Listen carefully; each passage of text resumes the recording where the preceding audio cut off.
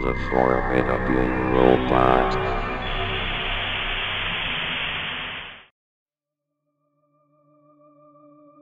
I have a complex relationship with nightmares.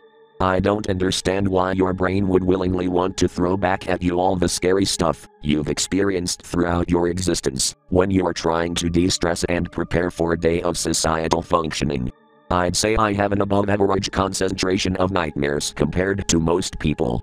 Some of the earliest memories I have of my life consist of nightmares I've had. They've happened to me all my life, but as I got older and more perceptive of things, they gradually became not only more developed, i.e. they have plots that don't just amount to I get eaten, but also significantly more traumatizing than most of the actually scary things that inspired them.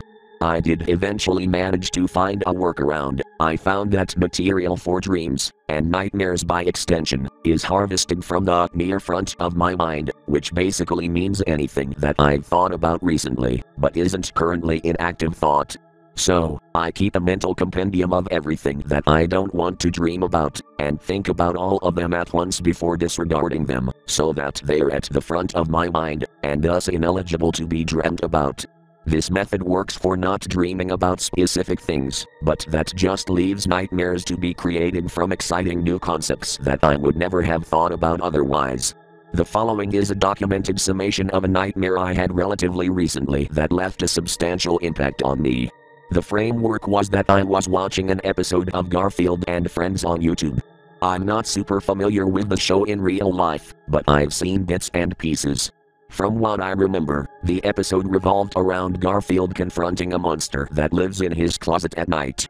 For some reason, my dream self was scheming throughout the episode intermittently, so a lot of details are missing. The monster itself was kept in shadow the whole time, and never left the closet. Appearance-wise, it appeared to be a hunched-over bipedal creature with a long proboscis and no visible hair, about the same height and proportions as Garfield. It kind of reminded me of that purple thing from Heart of Darkness, but not as tall. From what I could tell, the monster was in line with the art style of the show. Big feet, head that was bigger than the body, with two large lumps around the head area, where the big cartoonish eyes would go.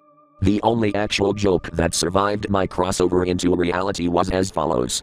The closet opens, the monster is standing there, holding up a sign that says in all caps, "Weenie," and Garfield says, "Weenie. I don't know anyone named Weenie." After that, I entered the second portion of the episode, which is where it gets rather odd, to say the least. The plot had completely vanished by this point, and it was replaced by several repeated shots of the closet door opening, and the camera zooming into complete darkness. But instead of the established monster, there was a series of horrifying faces and other such images. They looked like something you'd see on Lamando, or some other surrealist horror indie project. Some of them were my brain's own creation, while others looked blatantly lifted from Markiplier's scary game thumbnails. In particular, I'd like to single out one image that stood out to me. It was a grainy black and white photograph of three people in business suits, clutching their hands to the sides of their heads, which were largely obscured by their ginormous eyes and toothy smiles, which had been crudely cut out and resized, and were frantically wobbling around rapidly. The third portion was the last part before the dream ended, and the culmination of all the horror that had been building up thus far. Any semblance of this being a Garfield episode was completely done, and the video had devolved into the aforementioned scary images from before, flashing between each other, while horror ambience droned in the background, and a voice resembling Vincent Price recited a poem about the concept of fear. I really wish I could remember the contents of the poem, because it sounded really well written for being in a dream. After I woke up, I couldn't stop thinking about it all day. I decided that posting it here would be a good way to purge it from my consciousness.